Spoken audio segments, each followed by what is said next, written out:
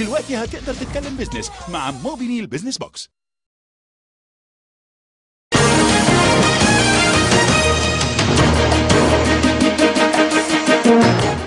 النور والدعوة السلفية يشاركان في تشييع جنازة شهداء سيناء.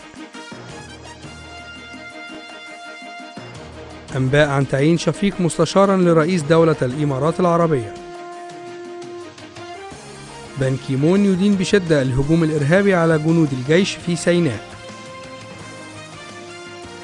مصر القومي يولي الحداد 3 أيام على أرواح شهداء رفح. الرئيس مرسي والمشير طنطاوي يتقدمان مشيعي جنازة شهداء رفح. البورصة تتماسك بعد أحداث سيناء وتراجع جماعي طفيف لمؤشراتها.